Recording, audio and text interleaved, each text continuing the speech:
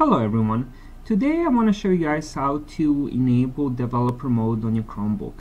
We're gonna go settings, apps, Google Play Store, manage Android preferences. Once this opens up, we're gonna go all the way to the bottom about device. When you see the build number, you're gonna click on it a few times fast.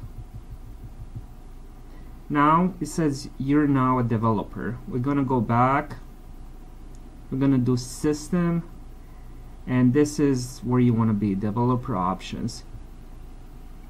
Now you have a lot of different options you can turn off or turn on. You can see some bug reports, you can see running services, so you can see system is using 3.4 gigabytes of RAM and I have 8 available. You can see how much apps are using of that RAM. You can see how much free RAM I have.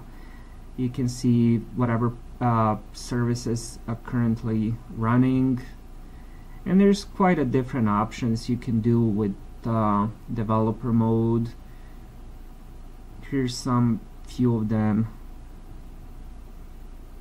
You can also enable nearby share. You can turn on the dark mode, so you can scroll through the options, and once you're done you can turn it off, or you can just leave it on. I usually just turn it off. So there you go guys, thank you for watching, and please like and subscribe if you enjoyed the video.